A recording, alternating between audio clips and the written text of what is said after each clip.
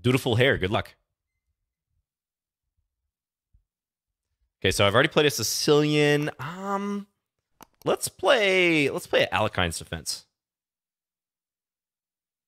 Go knight d5. And yes, I realize I'm pronouncing Alekhine's incorrectly. Alekhine, maybe a little more close to the correct pronunciation.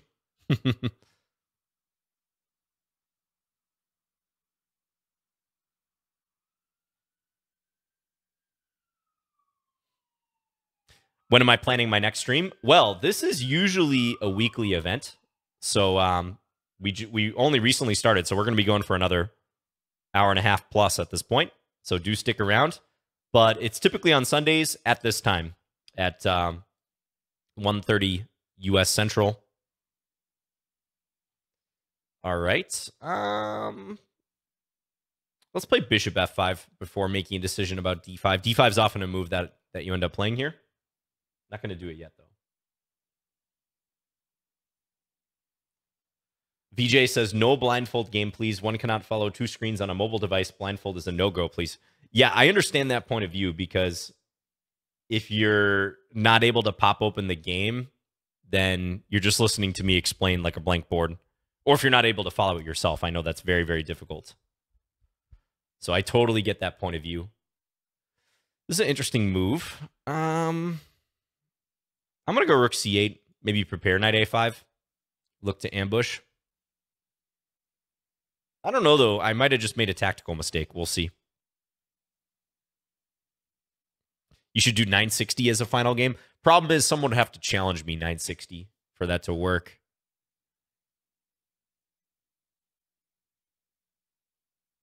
Yeah, so that wouldn't be feasible. Queen back to d1. Okay, that does not look right. I think c5 was the move there, and I might have had issues with the b7 pawn. Now, let's consider our options. I mean, d5 is a super standard move. Knight a5, I think White's just going to play b3, and White looks relatively solid. Let's play d5. I'll play the thematic move. Sure thing, Wobble Chess. Yeah, fire away. All right, knight c4.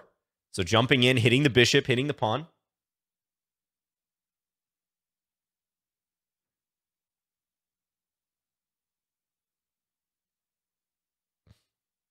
Trying to focus in on this square. All right, queen a4. Yeah, I could anchor the bishop in on d3. That would be okay right now. I could also play... Don't think I want to take d4 because the rook's coming to d1 pretty quickly. Feels like bishop d3 is the move. Maybe bishop g4 also. Yeah, let's go bishop d3.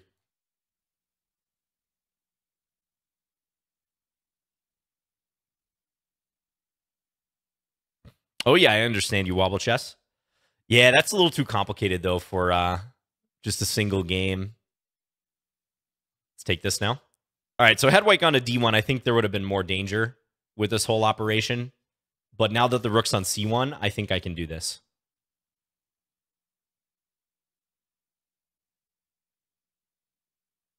Ooh, and these bishops are looking dangerous. I almost want to take right away, although I think it's not wise. Let's play rook e8. This pawn should be a goner, too. I know White can take this one.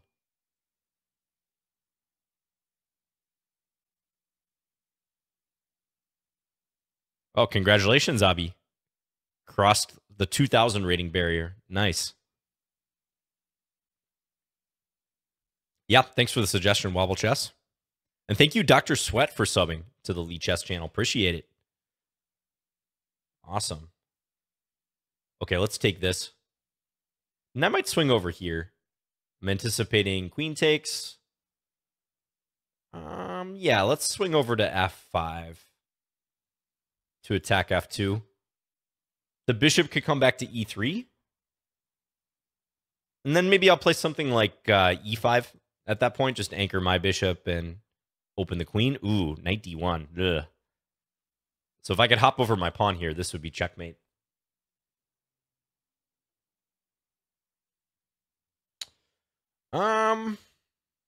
G5 also a vague idea, trying to attack this, trap that bishop. Getting a little low on the clock, so I'm gonna do that. Let's see if he misses the bishop defending the pawn backwards. Will Dutiful Hair see it? I might as well pre-move it. It's a free pre-move. It won't register if white doesn't play it. But yeah, this is one of my ideas. Rook H5, hitting this. And now I just got to beat the clock. Takes, let's go here. Maybe bishop F2 followed by taking on H2 would have worked. This is definitely winning, but again, I'm behind on the clock, so I need to play faster. My opponent has hair in his username, so that probably means he's pretty quick. We're going to trap in his king. Well, he's running. The hair is running.